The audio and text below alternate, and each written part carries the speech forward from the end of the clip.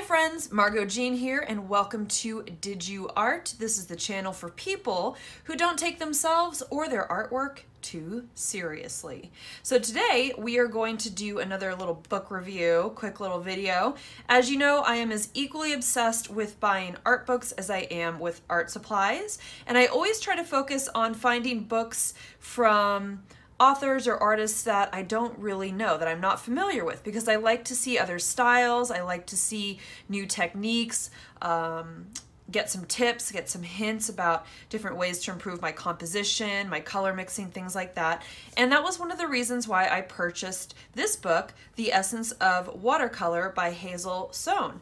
And this book I got on Amazon. I'll go ahead and I'll put the link down below. It's a gorgeous book. I actually read all of the copy in it. Sometimes I'll just buy a book and look at the pictures, but this one I actually went through and you'll see I actually highlighted some tips that really stood out to me. So just a little bit about the author. Hazel Soan is a popular and successful artist who divides her studio time between London and Cape Town, exhibiting her work widely. She has her own gallery in Fulham, London, and she is one of the art experts in the popular Channel 4 TV series Watercolor Challenge. Hazel Soan is also the author of the very successful Learn to Watercolor Quickly, Learn to Paint People Quickly, and Watercolor Rainbow, also published by Batsford. So I may have to toss these books into my Amazon cart just because I do love this book, and I'm willing to bet her other books are equally as fabulous. So let's just do a quick little flip through so you can see what's in here. Beautiful illustrations throughout the entire book, all of her own original artwork. I just love her style because she's so free. She really knows how to utilize brush strokes, especially first brush strokes. She talks a lot in this book about how the first brush stroke or the early brush strokes to your painting are the most important, and how, when possible, you should just leave those brush strokes as the foundation for your painting rather than going back and making corrections and trying to alter the color flow or the water flow in any way. So really, really good tips. So just the contents, you've got the appeal of watercolor being transparent. So she talks about the transparency of watercolor, the fusion of color, the way of the brush, playing the right note, painting the light, open for manipulation, the kiss of simplicity, learning to see, and then she's got a nice little gallery in the back of some of her pieces. So each section, each chapter, I should say, starts out with this gorgeous full-page photo of one of her pieces. This chapter talks about the appeal of watercolor. It's really just an overview of what the medium is, how it works. Again, lay it and leave it. That's her motto. That's what I was talking about. As soon as you lay it, if it's good, don't touch it. Don't try to fix what ain't broke, I guess you could say. Talks a little bit about different techniques. Here it looks like she's done a salt bloom. I call it the salt bloom. It's where you put salt on watercolor while it's still wet, and it does this really cool effect here. But you can see her style in all of her paintings. It's just very loose, it's very fluid, it's very free. It honestly looks like she doesn't use pencils, but she does, because you can see a little bit of pencil mark, but her work gives the impression that she just kind of goes for it immediately with the paint, as you can see in this photo here. So this chapter is all about being transparent, talks about the different types of pigments, transparent versus opaque. For example, I thought this was interesting. The transparent pigments remain transparent, however thickly they are mixed. They are bright and clear, and they can be overlaid in successive glazes without losing transparency. They can be mixed together without losing clarity, and in concentration form deep, clear darks. The opaque colors are strong or brilliant in hue and have great covering power. They can be used to add brilliance to a wash or change the tone of the picture. So I'm still kind of a noob watercolorist, if you can even call me a watercolorist, and I was kind of struggling with determining the difference between a transparent watercolor and an opaque watercolor. So this might just be a no-brainer to you, but for me that was kind of life-changing, to be honest. I do not pretend to know what I am talking about. This talks about brilliance and radiance, how to get that in your pieces. Beautiful artwork. Talks about layering color, staining, different tones, different hues. This was a really important section to me, watching the paint dry, it's called, because I'm very impatient, especially because I've got a lot going on during the day, right? I just kind of want to hurry things up. So it says, to ensure unsullied transparency, the underlying color must be completely dry before another layer is brushed over the top. The best way to check paint is dry. Let's try this again, right? The best way to check to see if paint is dry is to view the paper from an angle where the light shines on the surface. If it is damp, it will shine. If it is dry, it will be matte. If the paper is buckled, then the watercolor is probably still drying. Again, might seem super obvious. I'm very impatient, and sometimes I'll see my water. Oh, here, let's show you this. Like this, you can see the paper's kind of buckled a little bit. It's kind of folding up. It looks like it's dry to me, but it's not. I can kind of feel underneath that it's still a little damp. And the old me would have just gone ahead and gone right in and started going over it with my paint pen or my micron. She's all about teaching us to just wait, wait, wait. If you think it's dry, keep waiting. Wait a little more. So this is about maintaining transparency, not getting carried away with your colors or your washes. She primarily uses red, yellow, and blue as her main colors in her paintings, which I thought was interesting. Gorgeous, gorgeous, gorgeous piece right there. And what's cool, at the end of each chapter, she's got this little section called Explore. And it's always on the topic that pertains to the chapter. And while it's not a full tutorial, it's not like a tutorial watercolor book, she does have little, I guess you could call them exercises or little doses of inspiration, so you can do these yourself. Like paint the many petals with overlapping brush marks, and then she's got little samples here. Paint the stem of the leaves by layering brush strokes. So just fun, really easy exercises that you could do in your spare time. But again, this isn't like a full-blown tutorial book. I feel like this book is good for people who have experience with watercolor, that have used it for a certain amount of time. If you're brand new and you've never even tried using watercolor, this might not be the book for you. You might want to do one or buy a book that's a little more geared toward beginners. That being said, just the photos in here of her pieces, they're very inspiring. So maybe if you are a beginner and you're just kind of looking to get that spark going, this might be a good kind of eye candy book for you. So this chapter talks about colors, the blending of colors, taking control of your water, of your colors, of your tones, about the timing, intensity, too much water in the second wash, how it'll flood into the first wash, and push the pigment grains away, something that I experience all the time. Beautiful, beautiful landscapes. She's really got a nice mix of subjects that she paints, from people to plants to landscapes, buildings. This one talks about back runs. So again, these are kind of, at least in my opinion, advanced techniques. Like back runs occur when too much water is added into the previous wash. And typically I would think that that's a bad thing, but she explains how you can use that to your advantage and actually incorporate that as a technique into your painting.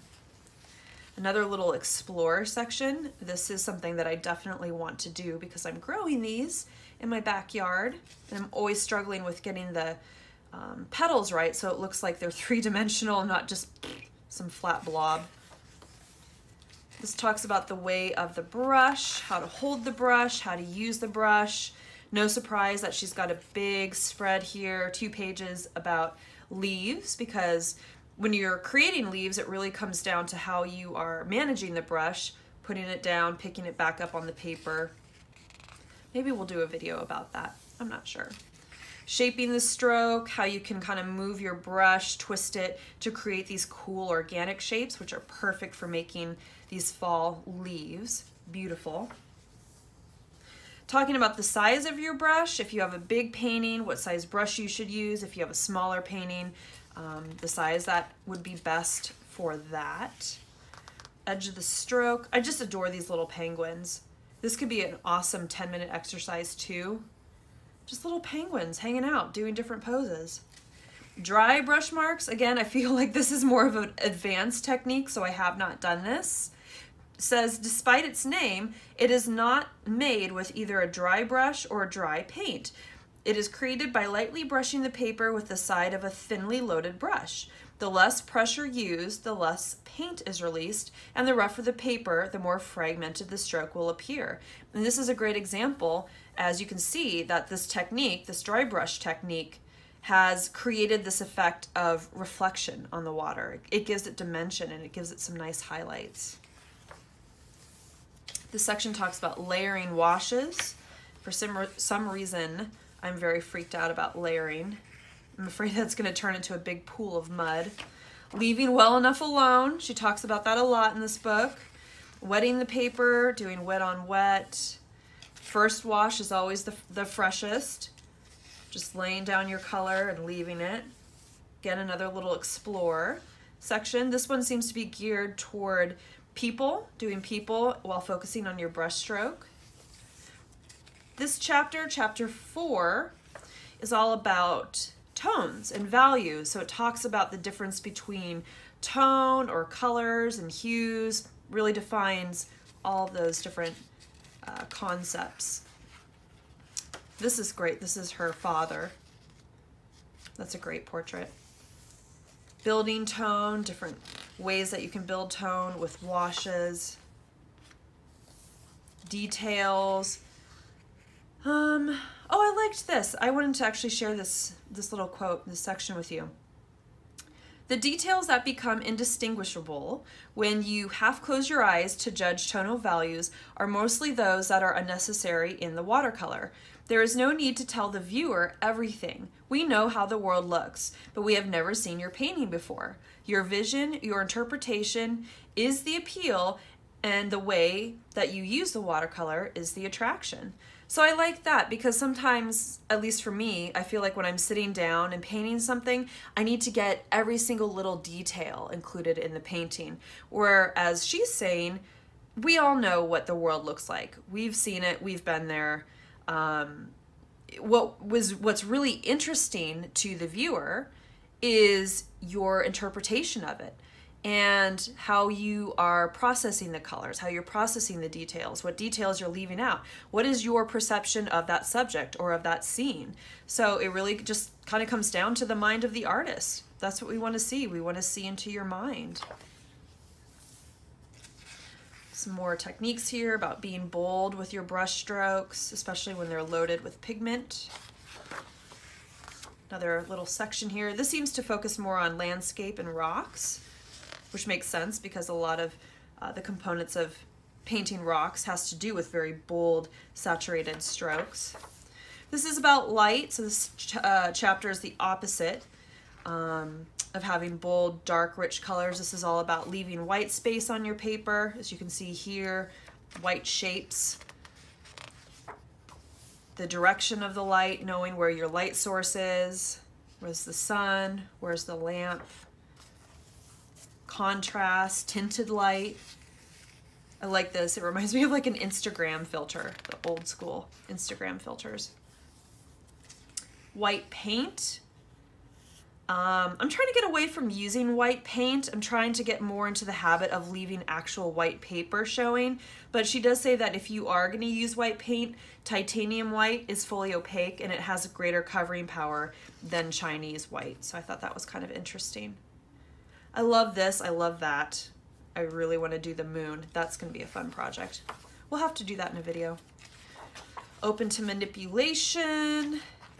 Just talking about if you need to fix something, if there's a mistake. And I really like that she had the courage to share her mistakes with us. Here she is, a super professional, well-known artist, and she talks about in this section how she actually screwed up the legs on this dog. Maybe you can see him in the camera, but the mess up is over here, but the corrected version are these that you can see right here. But it works because it kind of gives the dog movement. Like it looks like the dog is turning around. So she talks about embracing your mistakes, not having to start all over from scratch. There are ways to fix little mistakes, right? It's kind of like what Bob Ross said. There's no mistakes, just happy little accidents. Lifting color, scratching it off, where you actually go in and scratch off the pigment with like an X-Acto knife. Have not done that yet. This is really cool. So these are all screwed up paintings or paintings that she didn't really like. And what she does is just kind of cut them up until it looks like little like 5x5 squares, and then makes this collage, this mosaic of different aspects of the painting. So that way it becomes new again. It becomes a good painting. Very creative. Another explore section, all about simplicity, knowing your focus. This is kind of cool. She blurred everything out except the light of the umbrella. She wanted the focus to be on that light, that natural sunlight. Deciding about your composition, where to put what. Beautiful. Love this. Less is more. How this is literally like just a handful of brush strokes, but you can still see that this is a mama zebra guarding her baby zebra. Explore simplicity. So just really getting free, learning to see. So this talks a little bit about looking at shapes, painting the negative space, really looking at tones. She does a little, is it this one here, where she just puts her pen or her pencil down on paper and doesn't look down on her paper and doesn't lift up her tool. She just draws while looking at whatever it is that she's drawing. And then when she's done, she'll lift it up, look down, and that's what she goes with. A very freeing experience.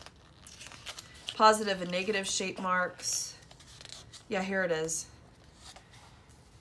Seeing and drawing. The best way to train your observational skills is to practice contour drawing, and to do this without looking down at your paper.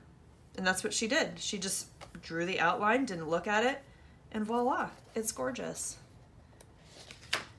Okay, so this is just little tips, tricks, changing the colors, and then we get into the gallery and the index. So there's about, so it looks like 128 pages in this book. It was $19.95 list price. I think I paid a little less because we're Amazon Prime members, so you could probably get it cheaper. But if you're interested in watercolor, if you want to get free and loose with your brush strokes, learn a little bit more about color and washes and painting the negative space, leaving white space on your page, this is a great book. It's very inspiring. There's a lot of visual eye candy in here that I think will inspire you. And yeah, I highly recommend it. Really good bedtime reading as well. So thanks again for checking out this video. If you liked it, give it a thumbs up. I also recommend that you subscribe to my channel, as I will be posting new videos every single week. And I would also love to invite you to join my Facebook group, Did You Art? I'll go ahead and I'll put a link down below. It's a positive community full of artists who don't take themselves or their artwork too seriously. Until next time, take it easy and have a great day.